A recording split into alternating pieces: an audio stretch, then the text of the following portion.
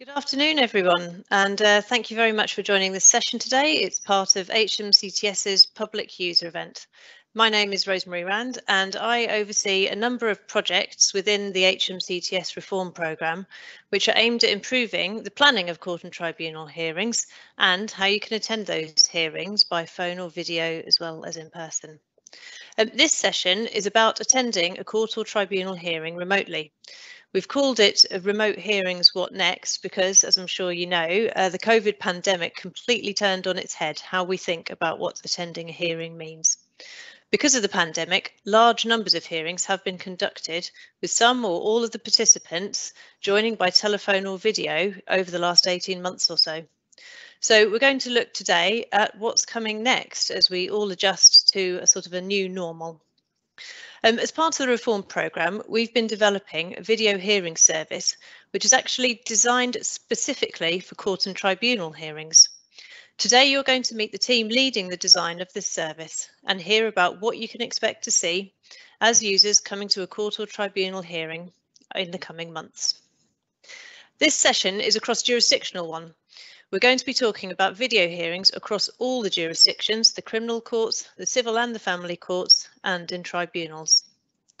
I'm going to introduce Claire Dukes, who is the Service Manager for Video Hearings within HMCTS, and she's going to tell you about the new video hearing service, and then there will be time for discussion with Claire and myself and others from the team. So there's a Q&A function which is now live. Please do use that Q&A function in the Teams live event and send us your questions as we go.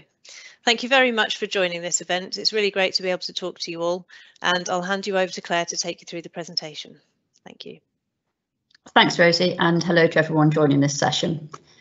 So, after widespread use of audio and video hearings during the pandemic, what does the future look like for remote hearings? This session looks at how the HMCTS video hearing service is being introduced and what it means for court users and the organisations that support them. At last year's event, I spoke in my former role where I was leading the tactical video hearing solution, which you may know as Cloud Video Platform. HMCTS rolled this out in response to the pandemic, and we did this by equipping courtrooms with the technology to enable hearings to take place remotely, developing guidance and onboarding users at pace. After a year in which the vast majority of hearings took place remotely, we can look at what we've learned about remote hearings and the role they will continue to play in the justice system. Firstly, we'll look at how audio and video hearings have enabled us to keep justice going throughout the pandemic and the lessons we've learned as a result. I'll talk about the transition to our strategic video platform, the Video Hearing Service, we also call it VH, and why we're moving across and how you can be ready. I'll be showing you the user's view of the video hearing service and also trailing the new video guidance for lay users designed and developed in an exciting project with the Oxford University Faculty of Law. Video has been used in courts long before COVID. It has enabled certain participants, including vulnerable witnesses, to join a hearing remotely. BT Meet Me has also been the audio option for those participants unable to join a hearing via video. Wider use of video is planned as part of the HMCTS reform programme, but certainly not at the scale and speed at which these platforms are rolled out. The use of CVP is extended and has done a great job, but it was not designed to be used as it currently is. Microsoft Teams has also been used, but this creates administrative overheads for the service, particularly with regard to processing recordings of hearings. Ultimately, CVP and Teams are video conferencing systems who are not designed for formal court proceedings. The video hearing service has been designed in partnership with the judiciary to hold court and tribunal hearings. And whilst it was not ready to be used at scale when the pandemic hit, jurisdictions are now transitioning across. More about VH in a moment. Remote participation has a continuing role. It's a basic principle the appropriate means of each hearing will be decided by the judiciary. What has been widely acknowledged is that for suitable hearings, remote participation should remain an integral part of the system and as a fundamental to attending court or tribunals in person. Not having to be physically present in a court or tribunal building can reduce stress for some of our most vulnerable users and also reduce travel time and cost. For others, remote participation can remove the worry of being in the same room as people who they are in conflict with. CVP, Teams and the VH service have proved the concept of remote hearings during the pandemic, and we've learned a lot in the process. VH was initially designed to operate from devices that are more likely to be stationary, such as desktops and laptops. The increased use of video and the need to offer a wider choice of devices to access hearings has been acknowledged. With participants joining by phone, it was essential to offer an 0800 number. With video hearings, hearing participants have an account set up to give the judge clear on-screen information on who is participating and to give video support staff details to contact in the event of a problem. However, we learned that courts needed to add a more flexible option for last-minute changes. The design for interpreters and their clients so they can see, hear each other and be heard by the judge when needed, together with simultaneous translation that does not disturb proceedings, is far more complex when using video. Video hearings is a web-based service and therefore firewalls can also block access to it. However, by listening to the experience of the judiciary, court users and staff, the service now looks very different, and we've induced the ability to allow users to access the service from smartphone and tablets. Those without suitable equipment or equipment fails can join the hearing by way of telephone. Last-minute participants, including observers and the media, can join a hearing using a quick link instead of needing an account to be set up. And simultaneous translation for participants requiring an interpreter is now available.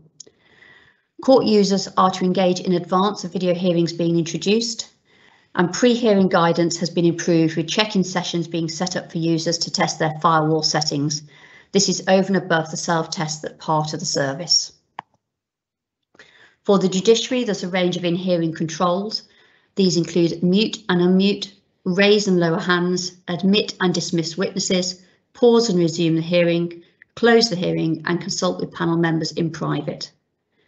For unclerked hearings, support is provided by video support officers who monitor hearings using a dashboard. For clerked hearings, there will soon be a dual host feature enabling the clerk to facilitate the hearing. So let's see what the service looks like from a user's perspective. You'll now see a short video.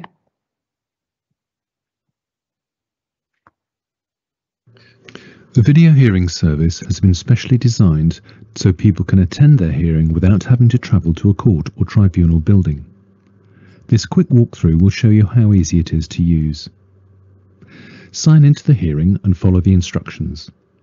You can attend a video hearing using a laptop or desktop computer or an Apple iPad. Other devices will be supported soon. It's important to check your equipment can connect to the service, and we'll help you do that. If you're using a computer that's part of a network, you'll need to check with your IT support that it will work. If you don't do this, you may not be able to attend the hearing. There's a link in your hearing confirmation that will help. You must go through the equipment check from start to finish. We'll ask your permission to turn on your camera and microphone. A message may pop up asking if you want to, and you'll need to allow this. A video takes you through a simple equipment check to make sure everything's working. It's very important that you complete it. Try to sit in the same place you'll use for the hearing. You can check your background looks okay and that your face isn't in shadow. You'll need to confirm that your camera is working and that you could see and hear the video clearly. A hearing held by video follows exactly the same rules as a hearing held in a court or tribunal building. You mustn't eat, you may only drink water, and you must be alone unless you've had the judge's permission. During the hearing, you must ask the judge if you need to move away from your screen or turn off your camera. Just before you enter the waiting room, you'll confirm that you won't record any part of the hearing. It's a criminal offence to record or take any images of the hearing.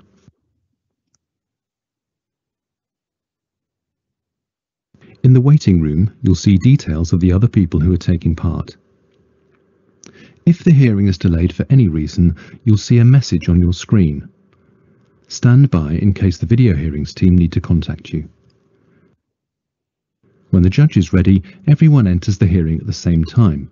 Only witnesses join separately. They're called by the judge when they're needed. When the hearing starts, everyone's microphone is muted, so you'll need to unmute your microphone when it's your turn to speak. In the top right-hand corner of the screen, you'll see some controls. You can show or hide your self-view.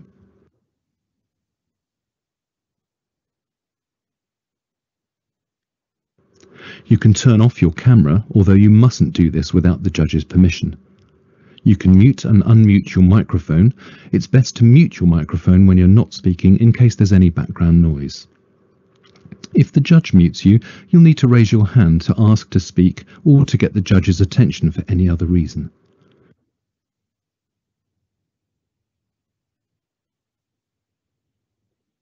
If a break is needed for any reason, the judge will pause the hearing. While it's paused, participants can use the private meeting rooms if they wish.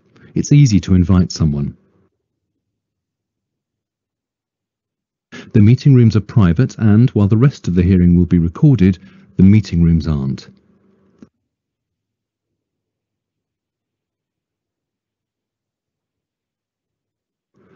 A countdown will appear again when the judge restarts the hearing. At the end of the hearing, the judge will tell you what will happen next. When the judge ends the hearing, you'll return to the waiting room. From here, you can use the private meeting rooms once again, or you can sign out. If you have any questions or need any help, contact the Video Hearings team.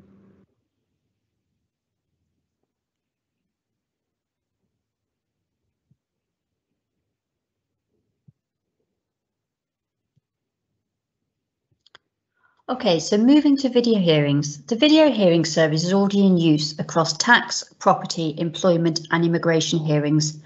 Over the coming months, its use will extend across first tier and upper tier tribunals too. It's been piloted and is continuing to be used in the Birmingham Civil and Family Justice Centre, and when it's due to come to a region or jurisdiction likely to impact you, you will be advised and contacted. For those who support others through the court process, it's important to access information on the service so that you can in turn support others. If you'll be attending a hearing on video hearings from behind a firewall, you'll need to signpost your IT support to information on gov.uk to check you won't be inadvertently blocked from the service. The VH service is very easy to use. Early in 2022, you should see the launch of a number of films to help guide and support lay participants in remote court and tribunal hearings. They are the result of an exciting 18-month project with the Oxford University Centre for Social Legal Studies. There will be one generic film and 4 films made specifically for Special Educational Needs and Disability Tribunal, Social Security and Child Support Tribunal, Employment Tribunal and Family Court Private Law. The films have been subject to a rigorous design, testing and feedback process. It's been a fantastic joint piece of work. Each film will be subtitled in 6 additional languages: Welsh, Polish, Urdu, Bengali, Gujarati and Punjabi. British Sign Language versions of each film will also be introduced. Thank you for attending. It's now time to move to questions and answers, and I'll hand you over to Evelyn. Thank you very much, Claire, for the presentation. And we already have the Q&A open, so please do make sure you post your questions there. As a first question, Rosemary, we were wondering that how can users make sure that they don't have any issues using a video hearing service? Thank you very much. That's quite a large question. Essentially, a lot of the design work that we've been doing has been really informed by the needs of users, recognising that for many people, hopefully, coming to a court or tribunal hearing is something that you don't do that often. So we need to make this service as user-friendly for people who are doing it for the very first time. So if you are invited to your hearing and you're notified that your court hearing will be taking place using the video hearing service, you'll be provided with information about that when you get your notification of the hearing and told when it is, and you'll be provided with information about what you need to do to get ready. There is a lot of guidance available on the internet on our gov.uk pages, which you can read at any point, but the service builds into the sort of pre-hearing part of the service all the things that you need to do to make sure when you join your hearing you're ready to do so. So as Claire's shown you, there's a self-test feature within the service. So essentially, that checks the compatibility of the device that you're using, that your camera and microphone are working, and that you have got a strong enough network connection into the video hearing service. That means that when the judge is ready to start your hearing, they know that everybody who's in that hearing, all the participants, are ready as well. To say, just to repeat the point that Claire made, if you are accessing the hearing from a corporate network, if you're appearing on behalf of a company or something, rather as a private individual, you will need to make sure that you have checked that your firewall settings, any firewall settings you have on your network, are compatible. Again, there is guidance on gov.uk because there is a specific, setting that you may need to adjust. So please do refer to that guidance. The other thing that we do in this service that is different to off-the-shelf video conferencing products is that we've actually got a team of trained HMCTS staff who are kind of plugged into it in the background, and so there are staff whose role is to be on hand to support users in hearings with any technical issues on the day. So there will be somebody who is able to see remotely from the actual hearing, as it were, whether any participants are dropping in or out, and the judge can contact that member of staff to support the situation, and they can step in and deal with things which may be via a variety of means depending on what the problem is. So essentially that's what the service is trying to do, is make it very easy and straightforward for users to access, and then have a system in place to deal with any problems on the day. I hope that helps. Thank you very much, Rosemary. Claire, we have a couple of questions about accessing the remote hearings. Where the users can get the link for the remote hearings, and is it accessible via Microsoft Teams? Thank you, Evelyn. The remote link is basically either one of two options. You either access through the platform itself, and that's where you create an account and join the platform, or alternatively, we have a quick links option, which means that the actual link will be sent out to you. That is only anticipated to be used when there's been a short notice to need to join a hearing, but those two options are both available.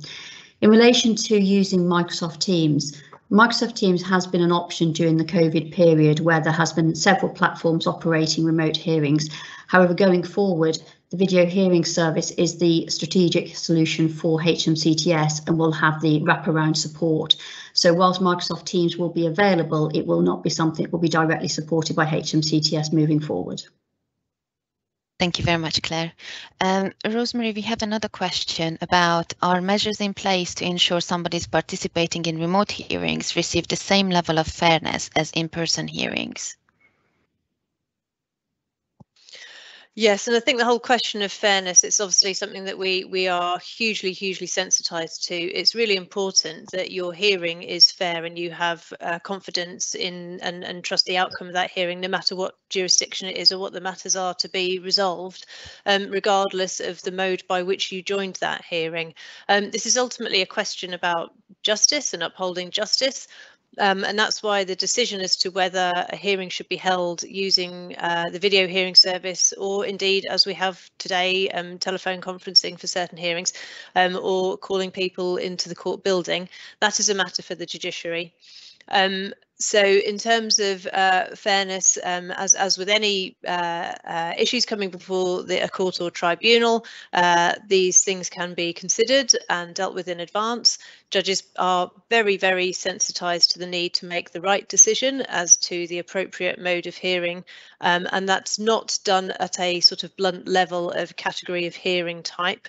It's absolutely about the combination of users within that hearing, the issues for consideration in that hearing, the length, duration, the complexity of that hearing, whether there are witnesses, what kind of evidence might need to come before the court, all these sorts of things. So there isn't a right or wrong answer as to whether a hearing should be done on video or in person.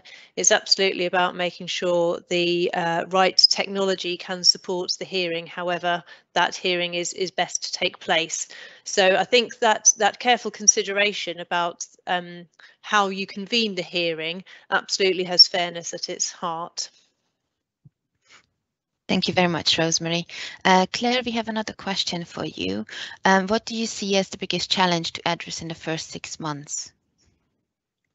Sorry, Evelyn, could you repeat that? I didn't catch that. Yeah, sure. What do you see as the biggest challenge to address in the first 6 months? Sorry, I'm not sure whether that's specifically meant in such my role in relation to video hearing service. Sorry, could we have that question clarified?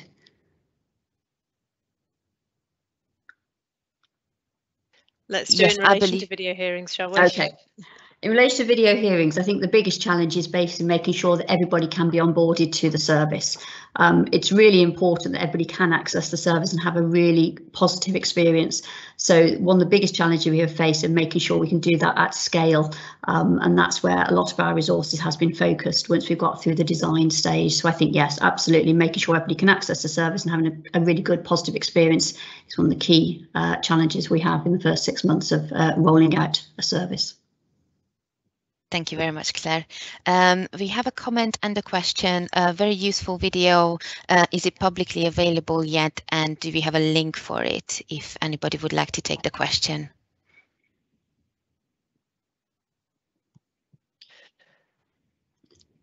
Claire, do you know the specifics? I know we have previously published videos about the service on gov.uk. As you can imagine, as we continue to iterate and develop the service, we need to update those videos so that the visuals you see are as it will be used today. We will be sharing a link to this webinar after this event, so I can certainly assure you that you can see again today everything that you have seen in this webinar so far. I think I spotted a question in the Q&A from somebody who might either have been late joining or had trouble joining this webinar. So just to say to that person, absolutely, you'll be able to watch this back again later, and please do contact the email mailbox that we had at the end of the presentation. We'll show again at the end of the webinar if you want to get in touch with the team at all. Thank you very much, Rosemary. And here's another question, just to throw it out there. Please feel free to pick it up. Is there a date when video hearing services might come to crime?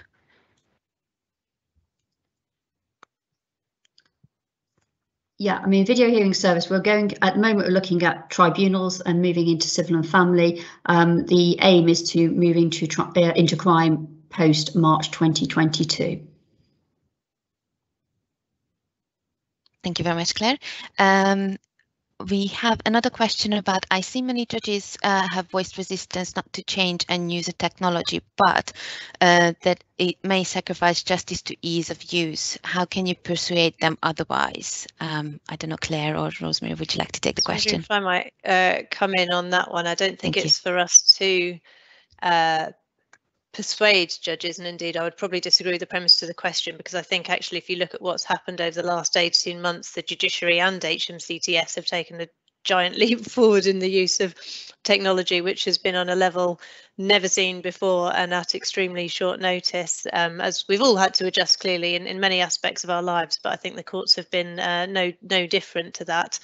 So I think, yes, there will be a natural finding its level of video hearings. I don't expect we would see the high levels of video hearings that we saw at the peak of the pandemic continuing as a sort of standard going forward, but neither do I think we'll go back to what we were before the pandemic, with fairly extensive use of video links in the criminal courts, but and lots of teleconferencing in the civil courts, but fairly low levels of video hearings in the civil and family courts. So it will be somewhere in the middle. The appropriate sort of usage, as I've said before, clearly it's absolutely a judicial decision, and that is taken on the needs of that individual hearing. So there are no hard and fast rules about this, and our job as HMCTS is to provide judges the tools they need to do the job to convene an effective hearing and dispense justice, essentially, and to do so in a way that really meets the needs of users for whom this is for many public users, I'm talking about here rather than professionals and lawyers, an unusual and often stressful experience. So we want the video hearing service to be an option for those people for whom coming to court presents difficulties, be they practical difficulties about getting there or emotional difficulties because of the stress of being in the same physical room as somebody that they are in conflict with. This is an alternative, and whether it is right for a particular hearing or not depends, as I said earlier, on the issues at stake and the people involved in that hearing. Thank you very much, Rosemary. We do have a couple of practical questions. Claire, if you'd like to take this one, how is it envisaged that any bundle or documents will be used or presented within the video hearings? Thank you, Evelyn. We do have an evidence video streaming facility coming online next month, so that will enable people to present their evidence live. The actual evidence bundles, if it's through the crime jurisdiction, will come through the common platform and also through the reform products for civil, family and tribunals. So the video hearing service will provide the platform in which the evidence can be streamed. Thank you very much, Claire. We have a question around the ethics or the recordings of the sessions. Are all remote hearings recorded, and if so, can parties obtain recordings? If not, why not? If either of you would like to take the question. I can take that one, and Claire, do feel free to come in. So the rules on recording hearings, an audio recording is taken of the hearing if it would be a hearing that would be audio recorded were not taking place on video. So those rules are jurisdictionally specific. And if you are able to request an audio recording of your hearing if one was taken, regardless of whether it was conducted in person or over video. Great, thank you very much. The next question would be, will litigants with no internet access or limited data allowances always be able to have a physical hearing if they need one? Claire, if you'd like to pick up the question.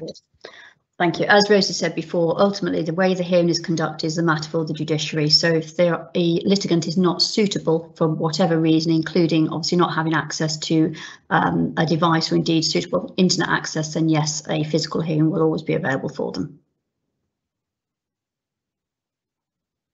Great, thank you very much. Is there any intention is there any intention on the role of the video hearing service out in the High Court? Is that not clear to what extent, if at all, the CVP has been used in the High Court? That's a question for either of you.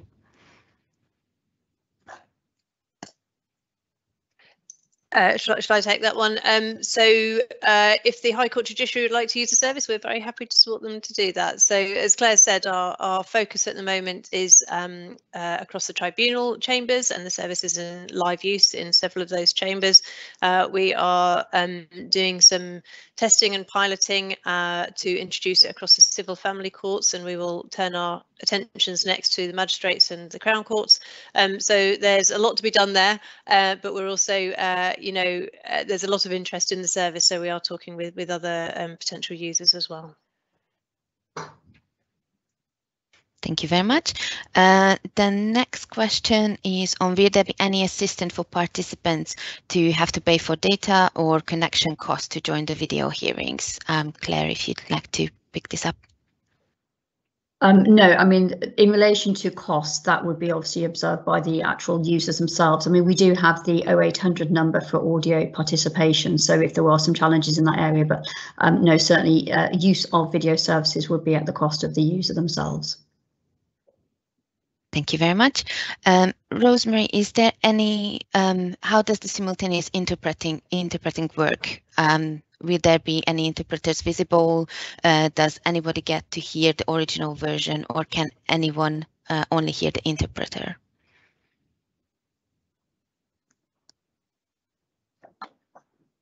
So yes, it's really important that we're able to support users that need an interpreter with them. I'm not sure I can explain very well how it works without a visual, so maybe we can mock up an image of that or something and share it with the materials at some point. But essentially it varies depending on whether you are having sort of simultaneous interpretation or consecutive interpretation. We need to support both. We're also looking at things like British Sign Language interpretation. So essentially we have people in a different window, and then that is managed within the hearing so that the right person is seen and heard on screen at the right time.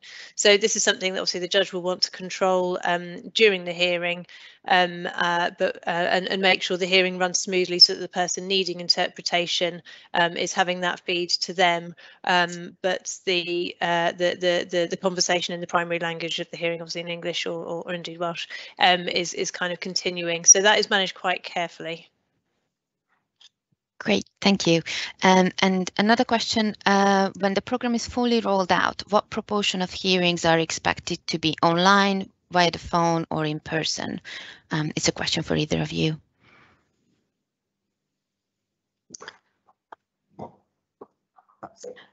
I don't think we would actually make any assumptions around the proportion of hearings to be either on telephone, video, or indeed face-to-face. Ultimately, the decision at the mode of trial is obviously in relation to the judiciary. We'd obviously like to think that there would be a good usage of video hearings going forward because of the value they bring to the justice systems. However, this is not a decision of HMCTS, it is a decision for the judge who makes a decision on the hearing. Thank you very much, Claire. We have about another 10 minutes for the questions.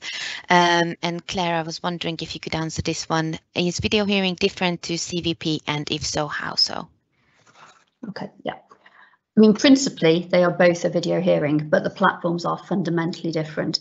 Whilst they're built on the same base, the VH service has been designed in conjunction and partnership with the judiciary. So the features and functionality of the VH service actually reflect what is needed in a video hearing, as opposed to a CVP being a video conferencing facility. So there are subtle differences around joining, etc., but the fundamental differences are centred around the user ability and functionality. And we think it's actually a very good quality product, say designed in conjunction with our partners, and as opposed to CVP, which is a video hearing conference facility.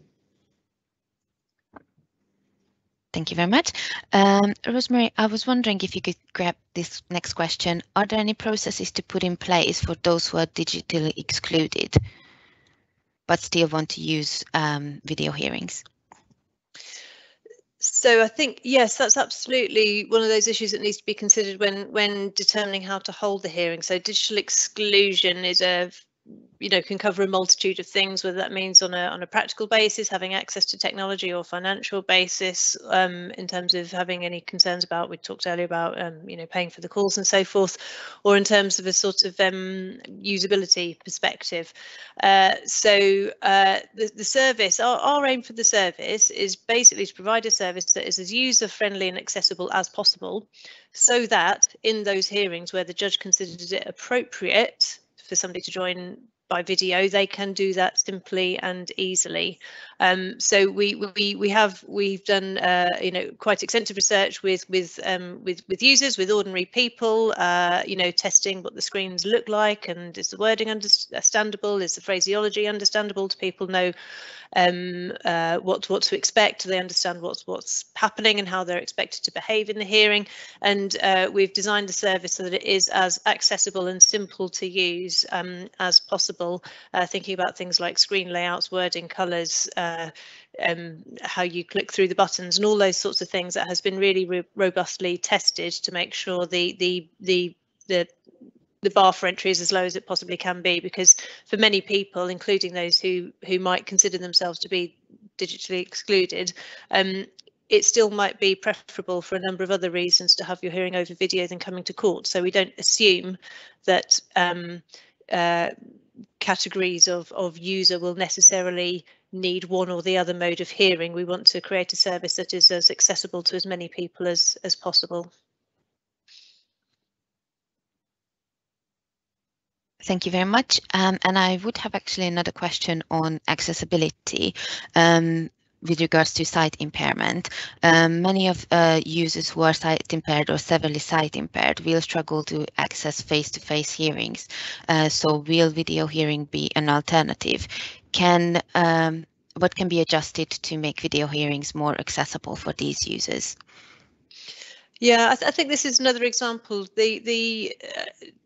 Your preference as a person as to whether you come to a court building physically or join by video is going to depend on the nature of your sight impairment and your personal comfort with those things. And it really is important that we're able to listen to individual user needs rather than assume that because somebody's got a sight impairment this way or that way is going to be better for them. So you're able to say to the court, I have this need, what reasonable adjustments can be made, and so forth and so on. And so in terms of designing the service, we've been mindful of that clearly there are obvious issues in accessing a video service if you have a sight impairment, but there are other different challenges perhaps in getting to a physical court building if you have a sight impairment. So we need to provide as best we can for all our users. Thank you very much. Claire, we have a question on how closely has HMCTS worked with disability charities in terms of ensuring its accessibility to people with relevant health conditions, seniors and other groups that contain people with low capacity and utilizing technology solutions? Okay, so we have been working with the Digital Accessibility Centre and they have been supporting us around the design of the service. We've also reached out to other sectors to gain user insight and much as that has been involved in actually how we've designed the service going forward, thinking about the participants' needs and trying to make sure that what we have been recommended to do has been built within the service. Thank you very much. Would it be possible to see guidance films for lay users? Is this available somewhere online? It's a question for either of you to pick up. I think that question is referring to the films made by the, oh, sorry, Claire's answering this one, but I think it's referring to the Oxford films. Is that right, Claire? Let's come back to you now, Rosie. I think that is the question. Yeah, can I just check, Evelyn, is that the base of the question so we answer it correctly? I'm not quite sure if I'm being honest. If it is the Oxford films, then sorry, can you just repeat the question so I answer it properly? Yeah, sure. That would it be possible to see any guidance films for lay users? They are being created as part of the work we've been doing at Oxford University. So yes, they will be made available as and when we're ready to release them. Yes. Thank you. And I have another question. Will video hearings be able to used on TVs and has it been installed in the courtrooms? I can take that one if you wish. Video hearings is actually, it's a web-based product, so it's not installed as such. You access it through a platform, so it will be available to be played out through the TV screens in courtrooms, etc. But equally, it can go through a laptop or any other media device. So it's not quite as maybe as the question is anticipating. It's more to do with a web-based service. Thank you very much. I have a question on data. Rosemary, I don't know if you'd be able to get this one. Thank you for the informative session. Is data being collected to understand the experience of underrepresented and vulnerable court users? If so, how's it being done?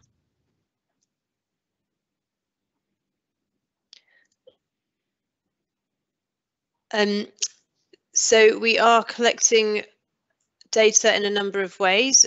We collect, and there's some data that is sort of automated by virtue of running the service in terms of we can tell how many people used it, and as we assign user profiles to certain roles, so there are certain specific things that are within the service, so that if somebody is a barrister or solicitor, and we know that in advance, so we can kind of map that across about unrepresented litigants as well. Thank you very much. I believe we have time for one final question. Are you involved in the provision of facilities within the courts for video hearings? For example, getting big enough screens or decent loudspeakers? It's a question for either of you. Go on, Claire. Okay, so yeah, I can answer this one. As part of the modernisation programme, we are upgrading the infrastructure across the court service. So where there is a need to enhance the various different parts of the infrastructure, we will be doing so. But there are many large screens already gone into the courts as part of the upgrades over the COVID period, when obviously remote hearings became much more of a thing than they were pre-COVID. So we will ensure that obviously there is the relevant infrastructure in place to make sure that video hearings run smoothly. Great, thank you. I know I said we have time for one more question, but maybe we can squeeze in one or two more. When will be a service available on smartphones? Again, question for either of you. How timely. Claire, do you want to talk to that? It's available now as it happens. We've actually just released a feature this month, so we have been using it for the last 2 or 3 weeks, and so yes, anybody who wishes to join by a smartphone or a tablet is able to do so. Thank you. And will video hearings serve as an alternative to like Opus and Equip in terms of managing the electronic evidence?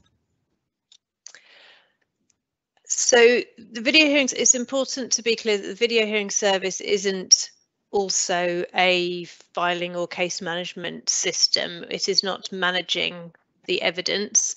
What it will do is allow somebody participating in a hearing to show that evidence on their screen, but we are not, the service itself won't be involved in managing the evidence or kind of supporting kind of pre-sharing and of electronic bundles and so forth and things like that. So I just want to make that distinction. Great, thank you very much. And we have one final question, which is now this time the final question.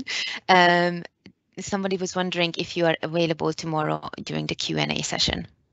Yes, I'm going to be in the closing Q&A session for the public user event. So I will look forward to seeing anybody who would like to join that Q&A session then. And thank you very much. I'm not sure we managed to get through all your questions, but I hope we gave it a good go and got through as many as we could in the time available. It is a really important area of our work, and we're delighted to have had the opportunity to speak to you today. Please do keep in touch, and I'm happy to pick up any questions specifically on video hearings that people didn't feel were answered today in the Q&A tomorrow at the end of the two-day event. Thank you very much indeed for both yourself and Claire. This is the end of the session. If you do have any questions, then please feel free to email us on changesomething@justice.gov.uk, and please don't forget that we have a Q&A panel closing tomorrow. Thank you very much for everyone who attended.